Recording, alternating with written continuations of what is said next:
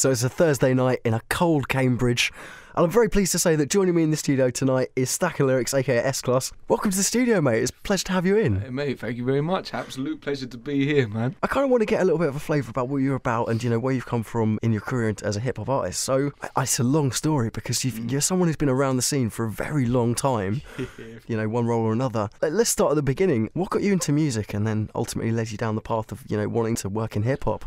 Yeah, like you say, man, it's a long story. I'm going to try and keep it short. Getting into music, my mum and dad in the back of the car, listening to some old soul, Motown, whatever they used to listen to, bit of everything. And then from there, I just always found myself drawn to various styles of music, you know what I mean? And hip-hop was the one, like, say, 92, 93. I settled in that. This became what I was about. And so the culture interests me.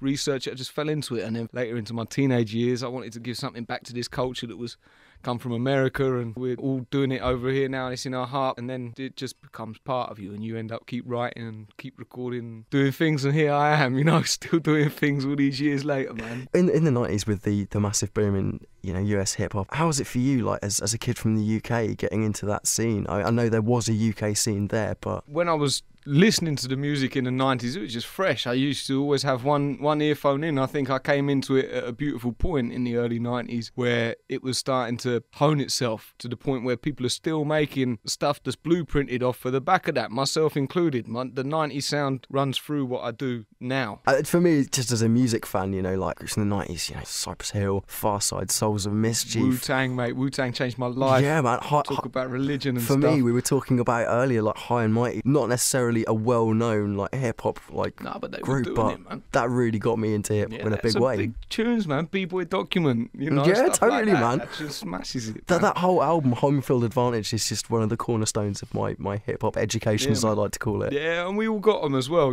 these albums, like for me, 36 Chambers, and obscure ones, stuff like Lords of the Underground, Keepers of the Funk. That was a big album for me, always in my earphones, you know what I mean? Yeah. At school, on the way to school, on the way back, and we all got different albums, but that era was full of it, and I think now we're starting to come back around, and I think now we're starting to see the 90s become sort of popular again. That essence, and people like that essence, real lyricism. Before it was trying to get in a music game or anything, you were trying to have skills and trying to prove something and trying to, be somebody in your area rather than thinking you can make a job out of it or whatever, you know what I mean? Nowadays, people just want a job in music, but it's more than that, you know what I mean? We've gotten to the point where, you've been hugely inspired by 90s hip-hop and you'd decided to give something back. What was the next step for you and moving into, Delegates from there? From there, I basically went to school with some very talented MCs, grew up with them, people like Inja, Scuff, Toe from Delegates, and now Bioviolence, dubstep producer and stuff. We all grew up together, so it was nothing, man. We just came together, used to rhyme and stuff. Another one of our brethren, Mad Prolific, basically was the first guy I knew from Cambridge that was writing hip-hop lyrics, freestyling, and he basically showed me the way on writing rhymes and freestyling, or at least got me knowing that I could do it or want to do it. And so he was detrimental. A lot of people don't know Mad Prolific really done an awful lot for everybody to be in a position where they could actually do this, and feel like they can do it. And he's underrated. He made himself so that not many people know, but people need to recognise that name right there, man. But yeah, me, Prolific, Inja, Scuff, basically we came together and made a little group called Mental Minds for a Thought Processor, and that was as mental as it sounds, us four coming together. We were used to just spin around 2 turntables and 2 mics and just freestyle tapes and got a little bit heard like that. We met all the rest of the Delegates, B and Axel and Chris Groove and Ilseer, and all of these guys come from all over, and they were brought to town by various reasons, universities being one of them. Ilseer's got his PhD now and stuff like that, but all of these people they had their own crew called Collaboration. We came together, just sort of gelled, and at the time there wasn't many people doing hip-hop in Cambridge. Everybody was a jungle MC and stuff like that, so when we come together it was right, make a big crew out of it rather than stay as 2 little crews. And we come together and started making some tunes like that, and then made a little demo, sent that off to people like Disorder, Task Force and people like that, and they replied, and we got to work with them and then do shows off the back of that, and been a long story ever since. Yeah, it's Stakka Lyrics, Delegates of Culture, Rhyme Pad Records, Remulak remix of Home. Big up BBC introducing for letting me up in here. I don't know how that happened, but I'm here. It's Bridge City, what? I ain't the same as your favourite chart rapper, cause I only talk honestly. Stay on the humble when these MCs lack modesty. Everybody on at me like where you get your wallabies, I don't know. I tell them Petty Curie probably, cause that's where the Clark's at. Jesus Green, that's where the park's at. Parkside, that's where the shark's at. If you want authority, if not, follow me. I got a large sack of chronic leaf. It's not all college, please, you better get to know. There's locals in the bridge, but we're kept on the low. Like we lower the tone, really with a backbone. You could go until you get the wheel up when you're back home. That's how we're tight-knit, no need to force it. We all link like thugs down the chalk pit. Walk with me, it's Cambridge, explore it. Yeah, it's a beautiful town, cause Cambridge is my home. I was born on Mill Road, and I ain't never leaving town. Nah, it's beyond that now. Yeah, cause Cambridge is my home. I was born on Mill Road, and I ain't never leaving town. Nah, it's beyond that now. The studio used to be next to the dev. Put out a little demo doing shows on the regs, and it showed that this Cambridge rap thing had legs. Since then it's been growing its strength and getting stronger. Back then I knew two other crews, the list is getting longer. There's a lot, talking Jimmy Danger, Big Slang and Max and Scott, Scuff and Ninja, JTC and B Illa. The bridge just got bigger, oh yeah. Commission still grinding. SMB and Dyke are getting famous for the shows they're providing. Or while my mind's in gear, I best use it. Can't forget One Wish and T-Unit. And don't assume we all rock on the same pace. Big up Sinbad, KP and Screwface. Mr. Melter too, the scene's like a helter-skelter of new waves. And I got a plain view like Danny, that we can exodus the pain if we all stay savvy.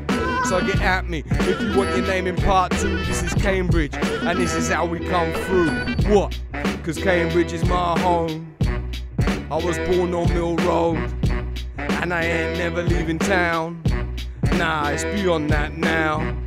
So almost to jump ahead quite a few years now, you know, you sit here, you've got your new EP out, the Remarkable EP. Yeah, man. How do you feel like over the years you've progressed, and what have been the big lessons for you in the way you approached your writing and everything about, you know, music in general? Yeah, man. I mean, like, for me, one of the biggest things has been coming from a verse writer to a songwriter. Being able to make a whole song on my own when I was working with Delegates, it was just a case of writing a hot bar, you know, a little 16 or something, drop it on a track, Inja would come along, Scuff would come along, and then the track would get made like that. Now it's a case of me selecting the beats that I want to work with and then writing songs to it, getting the hook down and things like that. I never used to have to worry about a hook. I never used to have to worry about anything except for jumping in the booth and recording my hot verse, my little 16, and then go away until the record comes back, you know. So like the last couple of years, especially as getting a studio in my house and being able to mix things and make them, you know, record my own vocals and things like that, it's just given me a chance to be able to sit down, you know, write a few little hooks and stuff like that. And I'm coming to a style that I quite like, that stays true to my verse writer roots, but still gives you a chance to sort of catch on to the same word a couple of times or something like that, you know, add a little repetition to it or whatever. But I feel quite happy. I feel that the Remarkable EP is a nice accomplished piece. Remulak did all the beats, so it's got a nice feel to it, and everything's nice, man. It's working well, so I'm pleased. You've had a vast experience in the Cambridge scene, in the hip-hop scene. What's it been like for you watching this as it's progressed along, you know, from you're a young kid getting in the forefront going, oh, this is amazing, I'm getting in there, to then suddenly being maybe the more mature MC at the gig, and the people that, you know, the person that people actually turn around to and go, what are we doing? Well, it's been waves, because it's been strong since the 80s, really, from before I was involved. Now it's really strong. There's a lot of artists. When we were here, like I said, there was only a handful of rap groups, if you like, or MCs. And then over the years, we've got much more of them recording their own stuff and things like that.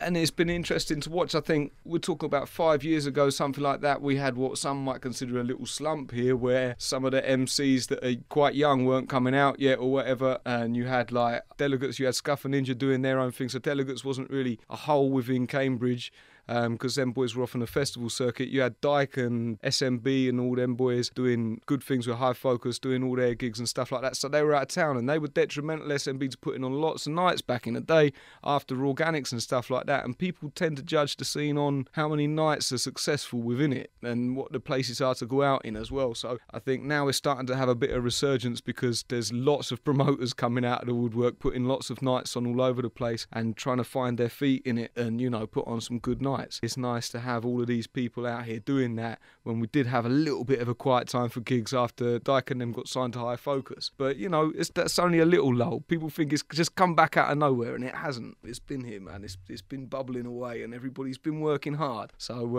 yeah, it's just nice to watch. It's nice to see a lot of the young MCs, and not so young MCs as well, so mid-range MCs, man. I ain't calling nobody young. I know all of these lads. Some of them are young, you know what I mean? But some of them ain't that young. They're just younger than me, you know?